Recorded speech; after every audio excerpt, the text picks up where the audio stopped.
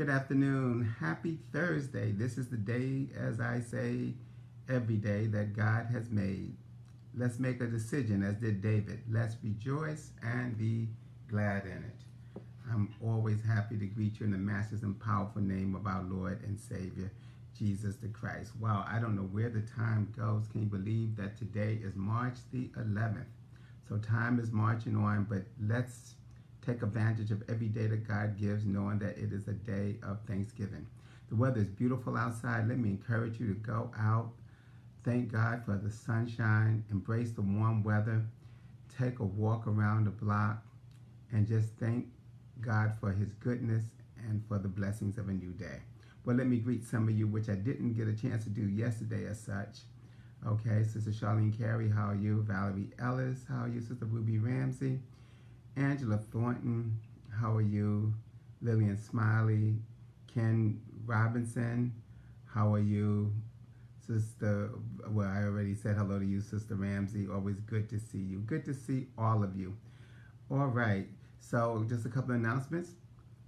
Please plan to join us on Sunday for our in-person worship services if you can. Our youth will be participating in the service, and we will celebrate Holy Communion on this Sunday. On the third Sunday is Men's Day. We ask for your support. All the funds that the men raise, even in this pandemic season, will go to charities and missions. So we look for your support there. And people are asking me, Pastor, what's going to happen on Palm Sunday? On Palm Sunday, we will celebrate Palm Sunday. We will also distribute safely and carefully in this pandemic season. We will distribute palms on Palm Sunday, which is the fourth Sunday, which will be March the 28th. So we look to celebrate and remember all of our major high holy days and just thank God for being God, because he's worthy to be praised, as I say every Sunday. From the rising of the sun to the going down of the same, God's name is worthy to be praised. Okay, the word of today. Today's word, and I tell you, God never ceases to amaze me. Today's word is going to be wonderful counselor. Wonderful counselor. The emphasis will be on counselor. Okay, definition for counselor. Counselor is a person who counsels, advises, leads one in a right direction. And, you know, sometimes we have counselors. Also, sometimes we may have therapists. And, you know, really, if you have challenges, doesn't mean that you're crazy because you go to see a therapist. I mean, if you have a toothache, you go to a dentist. If your feet aches, you go to a podiatrist. You have problems with your eyes, you see an ophthalmologist. So if we're just trying to have mental health, and really, there's no question about it, this pandemic has affected all of us in some way. None of us are exactly where we were before this. And so we need to know that there is one who can give us direction. Again, I'm using my book of meditations from Sarah Young. It's titled, Jesus is Always Called. Let me turn it this way. Maybe this may be upside right for you. But it's a wonderful book of meditation. And today's meditation is one of the names is Wonderful Counselor. At least that's how it opens. So let me just share it with you. Then we'll unpack some of God's word, because no matter what, God's word will stand forever. And so the author is writing on behalf of Jesus. So as I read this, just use your imagination and consider that God himself is speaking, or the Creator is speaking to you, all right? And I want you to consider these words that this meditation says, that is the impetus and the catalyst for what I want to say out of God's word today. One of my names is Wonderful Counselor. I understand you far, far better than you understand yourself. So come to me with your problems and insecurities, seeking my counsel. In the light of my loving presence, you can see yourself as you really are, radiantly, lovely, in my brilliant righteousness. Though my righteousness is perfect, you will continue to struggle with imperfections, yours and others. As long as you live in this world, still your standing with me is secure. Nothing in all creation can separate you from my love. Paul writes in Romans, what can separate me from the love of God? Nothing. A good counselor helps you recognize truth and live according to it. Actually, I was born and came into the world to testify of the truth. So be open and honest when you bring me your concerns. Also, fill your mind and heart with my word, which contains absolute truth. A wonderful counselor is not only extremely good at helping people, but also able to inspire, delight, or pleasure. Delight yourself in me, beloved, and I will give you the desires of your hearts. Which of us sometimes feel a sense of lostness, not sure exactly which way to go? Then that's when we need to turn to God, who is a wonderful counselor. Let's take a look now at the prophecy of Isaiah chapter 9. Number 1, if you're taking notes, I want you to know that it's time to walk in the light. Okay, write this down. I am going to walk in the light. Jesus said, I am the light of the world. He that followeth after me shall not walk in darkness, but shall have the light of life. The prophet Isaiah prophesied thousands of years before. The people walking in darkness have seen a great light. On those living in the land of deep darkness, a light has dawned. Understand, I know we've been going through struggles. There's been some dark times, but I want you to know that it's time to walk in the light. I encourage you to embrace the sunshine, but more importantly, embrace the light of God's love and the light of God's power.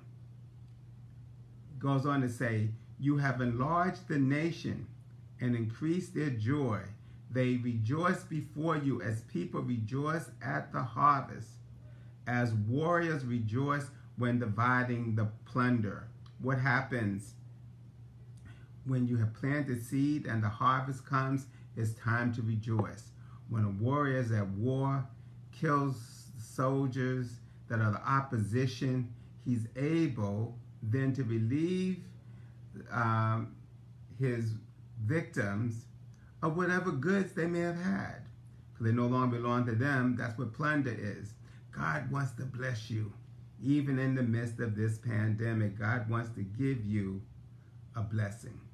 Now, what Isaiah does is he prophesies years before it happens that Jesus Christ, the wonderful counselor, will come. I'm almost at close. He says, for unto us a child is born. To us a son is given, and the government will be upon his shoulders. There was opposition for the Lord Jesus because the Roman emperor felt threatened. King Pilate, King Herod, the government, they sought to put him to shame and ultimately to death. But you and I both know, which we will celebrate in a few weeks, that God would raise Jesus from the dead. Jesus would get up and proclaim, all power is given unto me in heaven and in earth. And he shall be called Wonderful Counselor. Not only is Jesus just a counselor, but he is a wonderful counselor. Jesus says, I am the way, the truth, and the life. So if you don't know which way to go, you want to hook up with the one who can be your GPS system. And I'll tell you, when I've made the mistakes, it's only because I did not adhere to that small, still voice that was in my spirit. Know that Jesus is a wonderful counselor. He will not lead you wrong because he is truth. He's not a man that he should lie. Not only is he a wonderful counselor, Isaiah tells us, but he is the mighty God. He is the creator of heaven and earth. He is the creator of you and me. Paul says in Colossians that he is before all things, and in him and through him all things consist. It is God who holds all things together by the power of his strength and the power of his love. He is the everlasting Father. In other words, there is no beginning, no ending for him. Before there was a when or where, God was there. John says, in the beginning was the Word, and the Word was God. There really is no was for God. God is never in the past tense. God always is and was for our edification. Because when there was nothing, there was God. And after things were created, there was God. And when this whole world passes away, God will still be there. I remember my dad used to tell a story. He used to say, son, you can forget about me. You don't have to worry about me, but don't forget about God. Because God goes up the road, sits on a stump. Sooner or later, you have to come by. There is no end and no beginning for him. He is the Prince of Peace. There's so much confusion in this world because we have not yet come to know the one who is the Prince of Peace. Because when you know him, there's some things you can't do. Our old folks used to say, in the language of our forefathers and mothers, when they met the Lord, they said, when I looked at my hands, they looked new. When I looked at my feet, they did too. There's a great change since I've been born. God will make you do the right thing through the power of the Holy Ghost, even when you don't want to. When you know him, you don't hold on to grudges. You don't allow a stronghold to take place in your life, but you learn to let some of that stuff go so that you can be free, because those whom the Son sets free are free indeed. I talked about that yesterday, and then we can celebrate what God has done. And then he goes on to say, of the greatness of his government and peace, there shall be no end. To know him is to walk in peace. To know him is to walk in love. To know him is to walk in joy. And so if you're taking notes, it's time to walk in the light. Why? Because he is the wonderful counselor. And finally, God will do what he said. Here it is in verse 7. Of the greatness of his government and peace, there will be no end. He will reign on David's throne and over his kingdom, establishing and upholding it with justice and righteousness from that time on and forever. And then Isaiah the prophet, he concludes this section by saying, how it has happened, the zeal, the power, the passion, the love of the Almighty God will accomplish this. Look, he may not come when you want him, but he'll be on time. I trust in God. I know he cares for me, a mountain bleak or on the rolling sea. Our Heavenly Father watches over me. Yesterday we said it's time to celebrate. Today I want us to walk with the one who is the wonderful counselor, the Prince of Peace, the mighty God, the everlasting Father, and of the greatness of his government and peace there shall be no end. For he shall reign, how long? Forever and ever and ever. And how is all of this going to come together? Because the zeal of the Lord Almighty will accomplish this. In the name of the Father, in the name of the Son, in the name of the blessed Holy Spirit. Amen. Let's go to the Lord in prayer. Dear God, for another day, we give you thanks, and thank you for reminding us that when we don't know which way to turn, we can turn to the one who is the wonderful counselor, the Prince of Peace, the mighty God, and the everlasting Father. Bless those that are under the sound of my voice, those that may hear us later, those that would want to be here but for whatever reason cannot. Help them to know that we can cast our cares upon you because you care for us.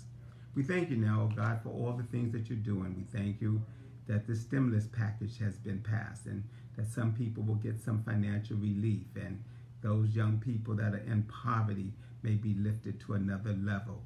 Guide those persons that are responsible for the distribution of these funds, that it may happen in a way that is equitable to the end that your people can be lifted. Because you said in your word, blessed are the poor in spirit, for they shall inherit the kingdom of God. And so we trust you.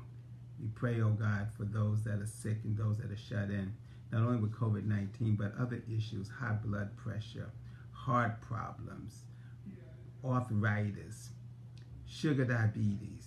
You are able. There's more healing to him be God in all the hospitals in all the world. And then certainly we thank you that we can see a light at the end of the tunnel, but we got to hold on. Help us to not give up. We talked about persevering, knowing that the race is not given to the swift, nor the battle to the strong, but to those who endure to the end. Thank you for a fresh word every day. Morning by morning, new mercies we see. All we have needed, your hands have provided. Great is your faithfulness. Hear our prayer now. Incline your ear to us. In Jesus' name I pray. Amen. All right, thank you so much. Okay, some of you I had not seen. Angela Baptiste, thank you for tuning in. Melody, how are you? Wanda Roberts, we haven't talked in a long time. Jacqueline Wallace, thank you for being so faithful. Sister Hazel Bess, Carolyn Danglade, good to talk to you earlier. Elizabeth King, Maxine Bell, good to see all of you. Sister Shirley Millard, all of you know that God loves you, and so do I, and that there's nothing that can happen to us that we together with God cannot handle. How you, Brother Michael Walker? Missed you and I after our chat last night. Thank those of you who joined us for our Bible study. We had a wonderful study. Hope that you will join with us next week. I do have some volunteers that have agreed to step up to do Bible study. I'll speak with them and confirm, see what will happen. And so we will finish the last 2 lessons in the book that deals with, I believe, the women in the Bible, Lydia and Priscilla. So read both lessons. We'll try to put them both together, and then we'll move into our new book. You should have your new book by the end of the week. All right, I've kept you too long. Let me get back to work. God bless you. Know that God loves you, and so do I. Let's receive the benediction. Now may the Lord bless you and keep you. May the Lord make his face to shine upon you and be gracious to you.